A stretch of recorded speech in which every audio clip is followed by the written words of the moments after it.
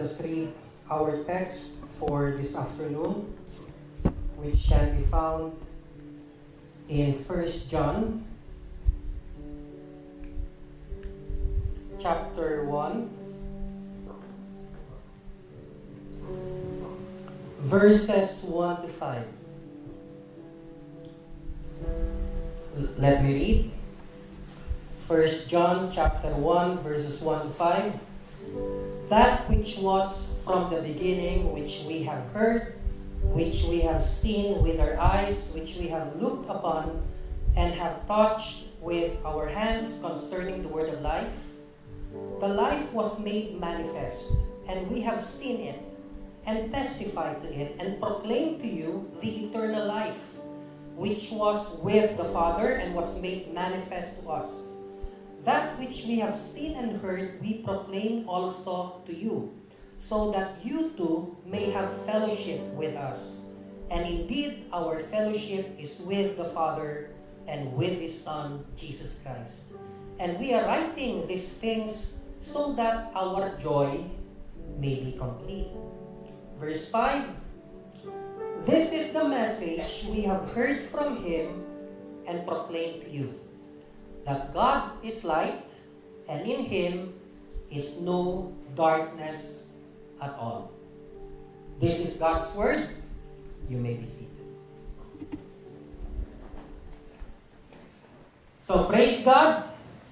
Indeed, He is faithful. If ever we are here right now, worshiping in this beautiful place, enjoying the fullness and fellowship with one another, it is all because of the grace of God, the goodness of God, His faithfulness towards us. And one of the ways that God manifests His faithfulness to us is by spiritually feeding us with His Word. So this is a wonderful privilege and opportunity to eat the bread of life, which of course refers to Jesus and also refers to His Word. Because the Bible says, man shall not live by bread alone, but by every word that proceeds out of the mouth of God. Okay. So, every Sunday afternoon, unless I am not here and someone preaches from another passage, we are actually studying the book of 1 John. And if you were here 2 Sundays ago, you will remember that our message was about the fact that God is the message. In other words, gan-emphasize natin nga ang Biblia, ang mensahe gidya sa Biblia, ang maayong balita is not primarily about us. Hindi kita ya ang hero sa Bible. Ang hero sa Bible, ang Ginoo. And that's why we emphasized last time, seek ye first the kingdom of God and His righteousness, and all these things shall be added unto you. Amo na katahom balas ang kamatuoran nga arada sa verse 5 sa 1 John, kay nagambal da siya. And this is the message that we have heard, amo ning nabatian amon nga mensahe nga gitudlo sa amon sang amon Ginoo. Amo man ni ang mensahe nga mabasahan mo sa Biblia. And the message is God. Siya gidya ang sentro sang Biblia. Siya gidya ang unod sang mensahe sang kaluwasan.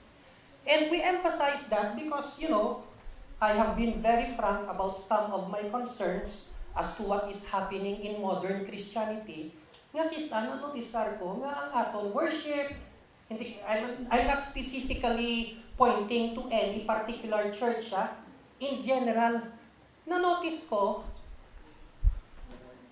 that we are becoming man-centered. Nga dapat, God-centered kita. Kaya ang Biblia is God-centered mo. Now, some of you might ask, nga kinanglanon gid naton ma-recapture ang focus nga dapat Ginoo gid sa sentro. Okay.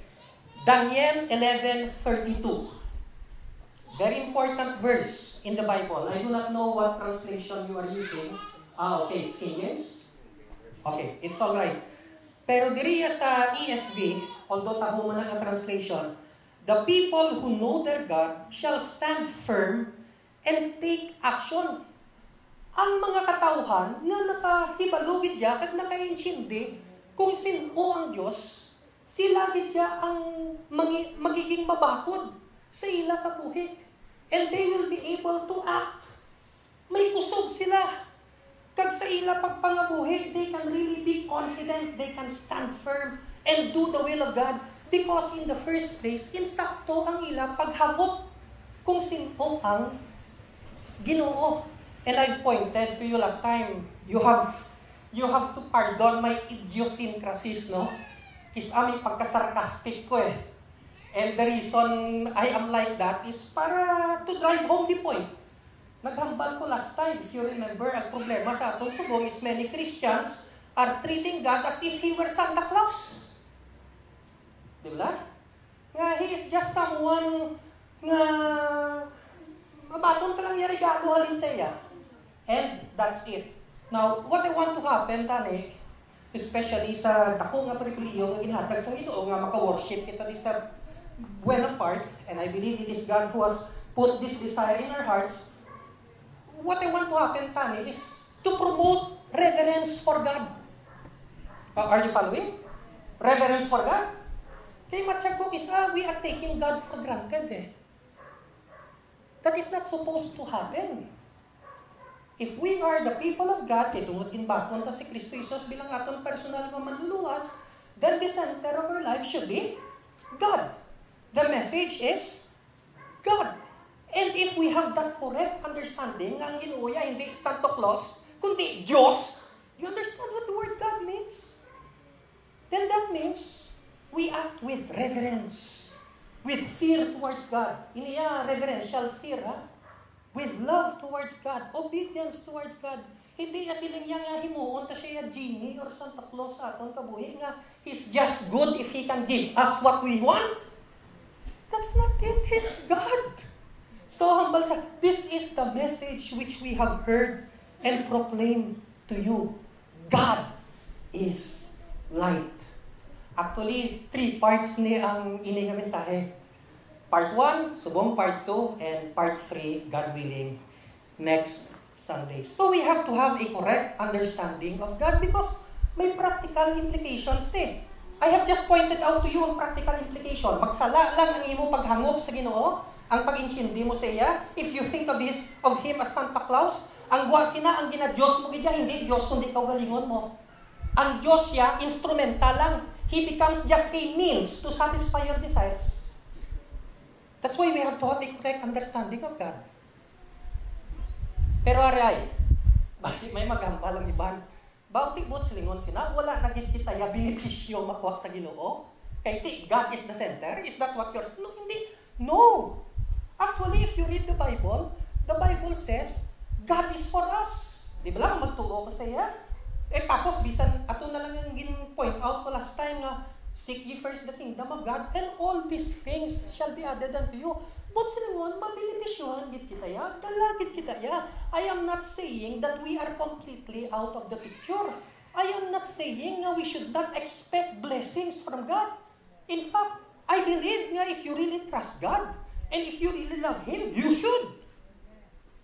But I'm saying, first things first. Dali lang yan ha. Psalm 90 verse 14. I think it's verse either 4 or 14. I'm not sure, no? Pero there's a verse there na naghahambal, I think, ang psalmist. Nagapangamuyo siya. Satisfy us with your love in the morning. Put sa lingon, tungod nagasalig siya sa Ginoo, nagaayo siya sa Ginoo, Ginoo, big tagaimang ko satisfaction. So it is not wrong. Arya, I want to be very clear. Yes, God is at the center. Pero it does not mean na you will not ask satisfaction from God. Kaya actually, kung naiintindihan mo lang ang tagipusuon sa Ginoo, God is more willing to bless you than you are to be blessed. God loves us more than we love ourselves. Pero galing kay first things first. God is at the center, siya gidyang unahon, we are beneficiaries. Hindi kita ya ang Lord, hindi kita ya ang God. If ever God satisfies our desires, it is because He is generous, He is gracious, He is loving, He is compassionate, pero hindi mo siya ya himuon genie. Amo ba lang point ko eh. Do you know what a genie is? Aladdin and the magic lamp. Rub, rub, rub. Genie comes out, free wishes. Oh, amo na yung gusto ko, amo na yung gusto ko. I mean, is that how we treat God? No. Pero you know what? Grabe kitang Ginoo. Don't you know that the Bible says, wala ka pa ya kapangayo, kabalo na siya ya sang kinanglanon mo. So, trust God, but do not make Him Santa Claus. So there are just a few things here. Actually, I'm just trying to expound the truth nga natun-an naton that the message is about God. God is the center. And I'd just like to give you a few basic truths about God nga ginatudlo sa Biblia. Who is God? Sino gidyo bala Diyos? Ano gidyo bala ang Diyos? Well, I've already given you number 1. God is actually for us. Bawa kadako ginabutang nga pasalamatan ta. I mean, to be very frank about it, does God need us? He does not need us. He did not have to create us. He did not have to make this world and give up and provide for our needs and all that. He did not have to, make all these things for our enjoyment and provision, but He did it anyway. But He does not need us. But in spite of that, God is for us. Kaginpakita niya gidna when He gave His only begotten Son to die on the cross for our sins, so that we will not perish, but have everlasting life. So wala na naiyak question nga God is for us if you put your trust in Him. Wala ko na iya gina-question. So what am I questioning? Okay. In our understanding of God, ginmensyonar ko na ni, recognize that God is for you, but do not use and manipulate God. Now, what I'm trying to say is this. Ang gakatabo, God is so generous, He gives us gifts. Listen, my brothers and sisters. Nanotisar ko, mas palangga pa naton ang gifts kaysa sa giver. That is the problem. That is the problem. Nga, because God is someone who is gracious, He gives us everything we need, ang heart naton is taken up more with the things God gives than with God Himself. Tinsakto na pala mga utod ko. And this is where, actually, makibot ka mo, our topic is supposed to be 1 John, New Testament. But actually, ma-digress kita subong sa Old Testament sa Book of Job. Dali lang gid ni. I want us to examine kung ano ang natabo sa kabuhi ni Job, although kabalo, most of you kabalo naman sini. Basi mamangkot ka mo before I go on. Nga, Book of Job, how? Because, kung basahon mo gid ang Book of Job, ang isa ka leksyon nga makuha mo gida is God is teaching Job and us that He wants to be loved for His own sake. Ang gusto sang Ginoo, palangga mo siya because of who He is, not because of the things He can give you and the blessings He can pour out upon you. I mean, to be sarcastic once again, as I said, pasensya ko, but when I preach, I want to be myself, tani mo. No, I do not want to be someone else. This is how I preach. And I hope God will use me as I am. Doon parihas lang na nga nangasawa ka, hindi tungod nga palangga mong bayi, kundi manggaranon siya. Is that it? Is that how we, treat God and love God? Mayara naman niya mayara man niya iba nga gabal. Di, wala man ay duro kaso nga palangga mo siya, at the same time, manggaranon siya. Grabe nga lusot, no? Di makalusot na siya yan. Then, ang akon niya counter, dira sa muna klase nga sabat, amo ni mo. Very simple. How sure I am, how sure are you that you really love her? Testingan ta, abi. Abi kung mamigado siya, abi mabankrupt negosyo niya. Will you still love her? Amo man na sa Ginoo. Okay, God gives you all these blessings. All you want, all you need. Dasungulti lang for some reason. Hindi lamang nga, hindi niya makihatag ang ginapangayo mo. Ginkwa niya ang aral na daan sa imo. Ang pamangkot subong, talanggaon mo man siya gyapon, saligan mo man siya gyapon, sundon mo man siya gyapon, dira gid ya matistingan ang pagtuo mo kag pagpalangga sa Ginoo. Balik kita kay Job. O kamo na lang sabat. Nga si Job ang aton ginaistoryahan subong because that is what happened to him. Di bala? Hindi na lang ko di mag-cite sa mga verses because I think you're familiar with the story. From memory na lang. Ano natabo? Nagkadto si Satanas na ambot ko nga kung paano ni natabo, nagkilit-anay si Satanas kagang Diyos sa langit. Kagdagpustahan ay. Grabe, no? Hindi ko na lang pag-explicar na. Hambal sang Ginoo pagkakita niya kay Satanas. Kitaan mo tong akon alagad nga si Job. Have you seen my servant Job? He fears me. Palangga niya gid ko. He's very faithful. Ano sabat ni Satanas? Palangga ka man lang na iya because you put a hedge around him. Kwaa ba lang hedge? You know what a hedge is?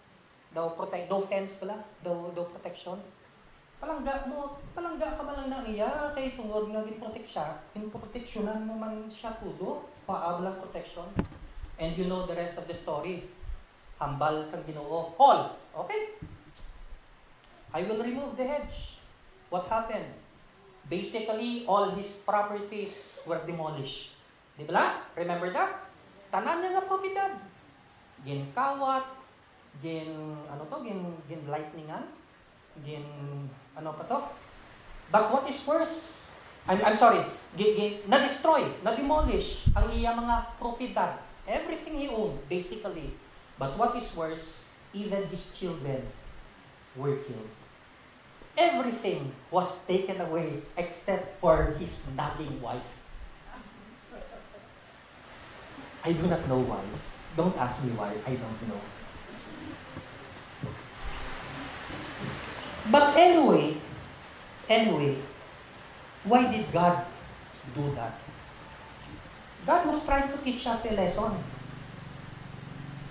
He was trying to teach us through the example of Job. Ang muna takong ginin yung example of Job.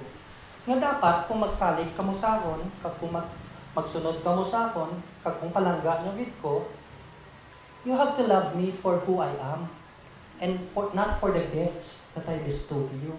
Kag hambal ni Job, hambal niya da, no? Sa Job 2, 9 to 10, right? Job chapter 2, verses 9 to 10. What does the Bible say?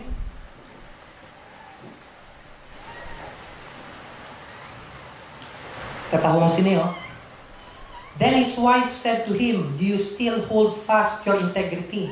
Curse God and die." Ginahambal niya sa asawa ni Job after nga ang ginhimo ni Satanas, hindi lamang nga ang propiedad na dula, hindi lamang nga ang kabuhi sa kabataan, ginkuha, kundi hasta ang lawas ni Job ginhalitan. Remember that? He was inflicted with sores all over his body. Kaghambal sa asawa niya. And this might be the reason nga aging bilin sa Ginoo ang asawa. Wala gin kuha. Kay part of the trial ni siya gani hambal sa asawa niya sa kay Job. Curse God and die. Now, don't be unfair to the wife, ha? Don't think nga, grabe man to ang asawa ni Job. Ginambalan niya si Job nga, curse God and die. Okay, sala ito yung ginubra sa asawa ni Job. But I think, and some of the commentators agree, say this also, ang tag-episode sa asawa, generally, ordinarily, para gid sa yabana. Okay, di ba? Sa nakitaan niya nga grabe ang pag-antos ni Job, kag wala mangyapon si Job gareklamo sa Ginoo, siya na lang. Kay kung si Job makagwanta, siya ya hindi niya kagwanta. Ang naginhambalan niya si Job, curse God and die. Pero anong sabat ni Job? Anong sabat niya? Okay, verse 10, Job chapter 2. You speak as one of the foolish women would speak.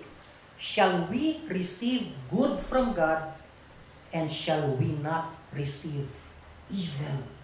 Grabe na yung versikulo. In all this, Job did not sin with his lips. Liwat kung inambal ni Job, I will put it into the vernacular. I will paraphrase it.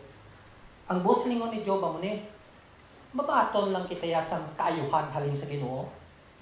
Hindi kitaya magbaton sa kalainan. Dalom ng versikulo. What is Job saying? Job is saying, Diyos na siya. I recognize the fact that He is God. And God is free to do whatever He wants simply because He is God. And if I love Him, and if I trust Him, then I will surrender to the God who is God. Because He is God, I am not. Nga ako yung madikta kung paano magdalaga ng kabuhi ko. Why will I be the one to govern my life? Why will I be the one to decide how my life will turn out? I will just do my duty. I will obey God. I will do my part. But God will be the one to decide. Why should we receive good from God and not evil? What does that mean? Job is saying, God is God. I love Him. I recognize Him. But I love God. And who is God? God. Who is God? God is God. What does that mean? He is sovereign. He is free. He is all-wise. He is all-powerful. He is the only one who has the right to decide whatever will happen. Not me.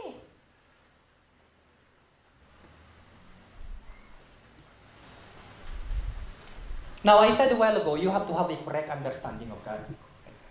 Because if your understanding of God is that He is not really God, but He is someone who is subservient to your wishes and desires, ang guwasa na, kung hindi mo makuha ang gusto mo sa Ginoo, you will become bitter. And that is why so many people are bitter. Why? Because their conception and understanding of God is wrong. God is sovereign. And when you say you trust Him even when you don't understand Him. And not only trust, love Him. Kekis, I'm speaking from my heart, The problem is, Kisa, okay, Diyos siya, tibala siya, but you speak it with bitterness. That is not surrender. That is not loving surrender to the will of God. That is, that is cynicism. Naghahambal ka lang na, I surrender because wala ka sang may nahimo. Salamat na gyapon, surrender na bala to the will of God. Nga naghambal ka, bahala nang ginawa kung ano gusto niya. Amo na. Is that the right attitude? That is a grudging surrender. That is not real surrender. Surrender to the will of God in recognition of the fact that God is God is sincere. Lord, I trust you and I love you. I surrender, not because nga wala na ko sang may mahimo, but because I know and I believe that you love me. Even when I don't understand what's happening to me. Amo na nga, frankly, my brothers and sisters, I do not like the kind of language nga. Sige na lang, bahala na lang ang Ginoo. Kasi kung amo na gusto niya, tiyan mo na eh.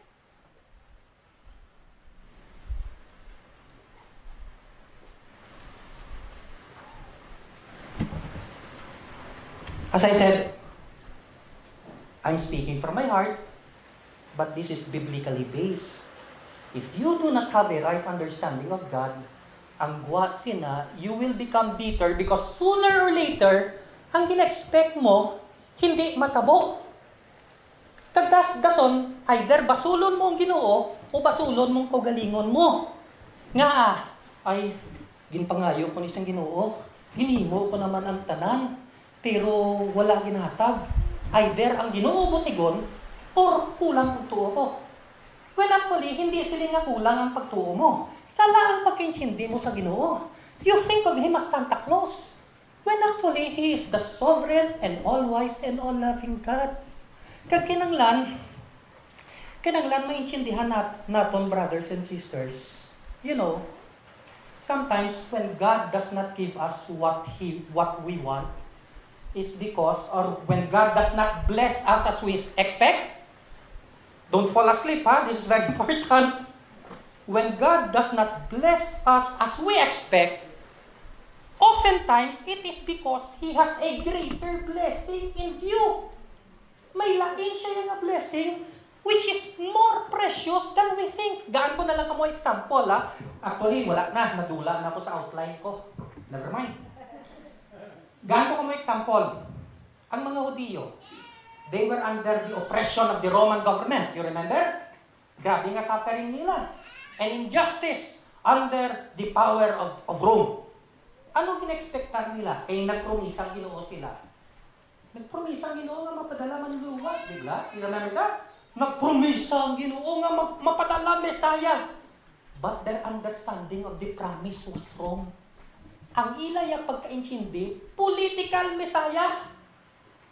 Pag-abot sang Messiah, karpintero.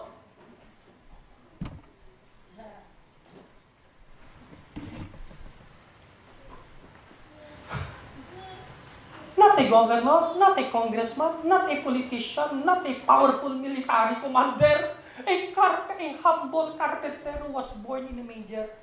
So when God fulfilled His promise and gave the great blessing, they did not appreciate it. They did not recognize it. They rejected it.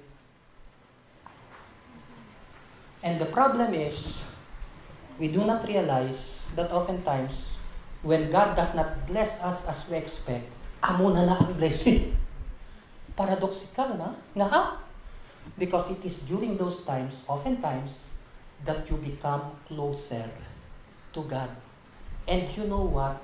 The greatest blessing of all is not a new car, a new house, lots of food, or a beautiful wife, or a handsome husband, or whatever. The greatest blessing is God Himself. Not John. Genesis chapter 15, verse 1. Mayo kay King James Version eh. Genesis chapter 15, verse 1. Then after that, one more verse and we will end with that. Pala nyo mga utod, aside from the fact nga we are friends here, no? Gapang mo ilugid ko nga tani Ginoo nga I will really learn nga hindi magsinggit magwali mo. Pero daw ay nagsagsas ka na lang ni guro mapatay ko. Can we read this together? After these things, all together. After these things, the word of the Lord came unto Abraham in a vision, saying, Fear not, Abraham, I am thy shield and thy exceeding great reward. What is the blessing? What is the message? What is the greatest blessing of all? I am thy shield and thy exceeding great reward. The message is God. And lastly, Psalm 73, and we will close here. Our last verse, nga praise the Lord nagsanto sa aton kanta. Verses 25 to 26. Again, let us read this together and we will close. Ginkanta ta ni kanina. Psalm 73, 25 to 26. Let us read all together. Whom have I in heaven but thee? And there is none upon earth that I desire beside thee. My flesh and my heart faileth, but God is the strength of my heart and my portion forever. Do I have to add something more? Let us pray. Dear Father, thank you for your word which reminds us that you are the greatest blessing of all. Thank you, O Lord, that you have given us your Son, Jesus Christ, through whom we can know you. Thank you that in and through him, we not only come to know you, but we receive forgiveness for our sins, salvation, and eternal life. Help us, Lord, especially during times of trial and suffering. Help us not to despair. Help us not to become bitter, because in your mysterious ways, it is precisely during those times that we receive the greatest blessing of all, closeness to you, intimacy with you, all the more because of those trials and hardships and difficulties. You become more and more our portion forever. In Jesus' precious name we pray, and the people of God say, Amen and amen.